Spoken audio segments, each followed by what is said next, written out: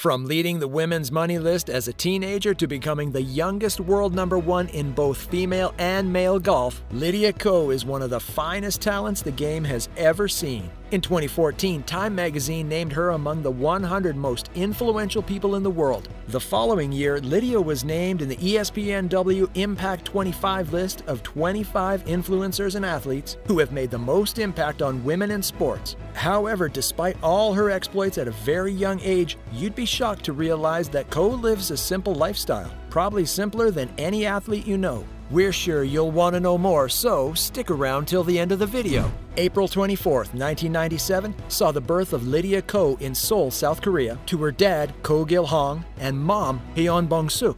Lydia has an elder sister, Sura Ko, and the family lived in South Korea before migrating to New Zealand when Ko was just 4.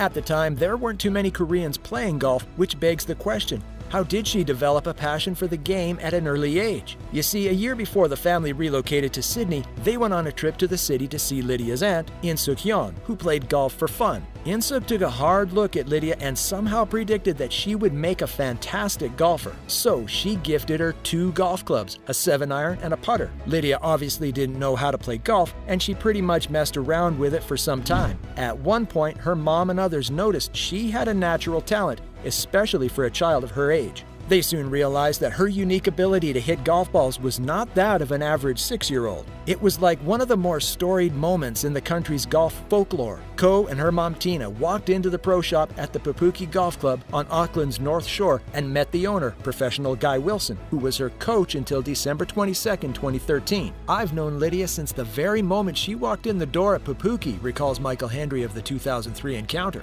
"That was my club as a junior, and I was on the putting green at Papuki that day." Hendry recalls it well because at the time, Guy was living with him and his wife Tara. "Wilson was one of the groomsmen at my wedding, and he flatted with me and my wife for some years. Ko was like a little sister to me and Guy, and I'm really proud of what she's achieved." Hendry also said it was easy to spot Lydia's talent even when she was too little to see over the counter in the Papuki Pro Shop. Even as a 10-year-old, Ko was an inspiration. It was visible how good she was going to turn out from an extremely young age, and she was a very hard worker, he concluded. However, New Zealand wasn't the first place Ko's family initially wanted to relocate. They first planned to migrate to Canada and later Australia, but life probably had its own plans. It'll also interest you to know that young Ko was only 7 years old when she broke out to the media in March 2005, having competed in the New Zealand National Amateur Championships. And it was apparent that her future in golf was certain from way back. Still, her parents ensured she had a proper educational background, attending Mairangi Bay Primary and Pinehurst School in Albany, New Zealand. While at Pinehurst, Ko joined the professional golf tour and took correspondence classes in school while honing her golf skills.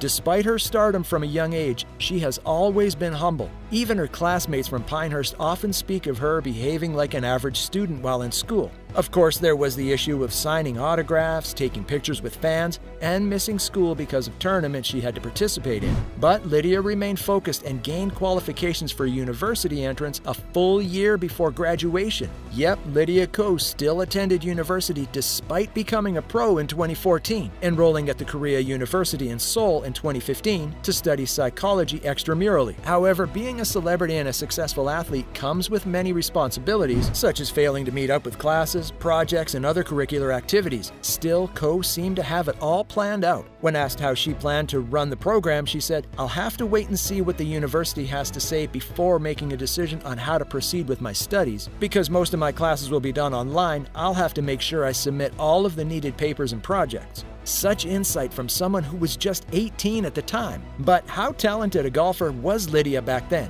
You're about to find out. When Lydia won the Bing Lee Samsung Women's New South Wales Open on the ALPG Tour in January 2012 at age 14, she became the youngest winner of a professional golf tournament. She would later break several records before entirely going pro in 2014, including being the youngest ever winner of an LPGA Tour event by winning the CN Canadian Women's Open at 15 years and 4 months old. She won with a 13 under 275 score and even surpassed Lexi Thompson's September 2011 record at 16 years and 7 months. And that's not all. The victory also made her the 5th amateur to win an LPGA Tour tournament and the first one in more than 43 years. As an amateur, Lydia Ko also won the 2011 Australian Women's Amateur Stroke Play Championship, the New Zealand Women's Amateur Stroke Play Championship, the New Zealand Women's Amateur Match Play Championship, the 2012 Australian Women's Amateur, and the US Women's Amateur. Lydia finished runner-up to Susan Pedersen in the Evian Championship in France and announced that she would turn pro in 2014.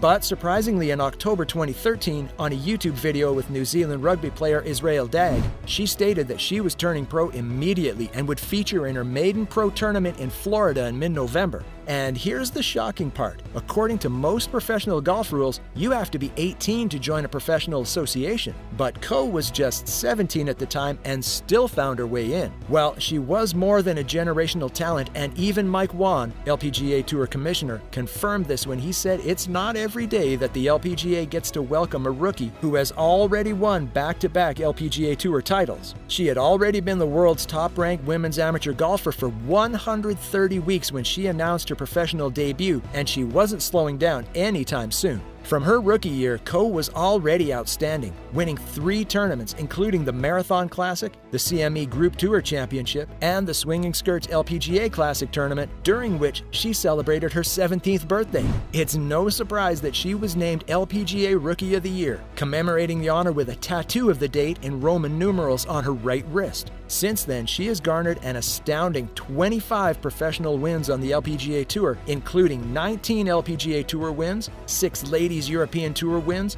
5 on the ALPGA Tour, and 1 on the LPGA of Korea Tour. She's also excelled in major championships, winning the 2016 Chevron Championship and the 2015 ABN Championship, among many other top finishes. Lydia Ko also holds several records, including being the youngest player of either gender ever to be ranked #1 in professional golf by both the official World Golf Ranking and the Rolex World Golf Ranking at the age of 17 years, 9 months, and 9 days. The youngest of either gender MVP Player of the Year ever across all 4 major sports in the NBA, Major League Baseball, NFL, and PGA LPGA. Although Lydia has kept her private life under the radar for most of her career, it's no news that she's married to Jun Chung, the youngest son of Hyundai Car's vice chairman Chun Tae-chung.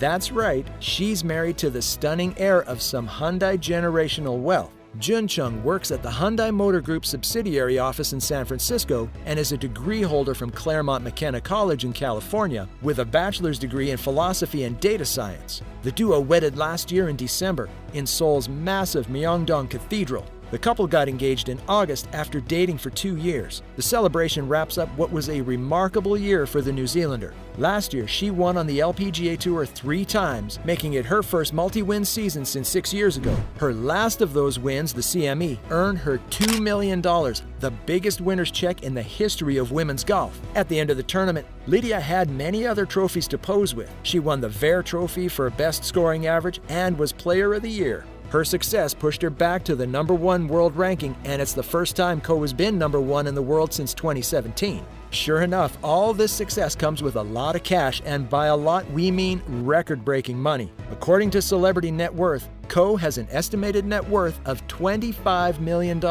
This shouldn't come as a surprise, because aside from a resounding career earnings of $16,695,357, Ko has endorsement deals with Evian, Lexus, GMAD officials, Echo, Rolex, Lululemon, and probably her most lucrative deal, a $14.5 million deal with PXG. Ko has also supported organizations like Ronald McDonald House Charities, the First Tee of St. Petersburg, and Els for Autism Foundation.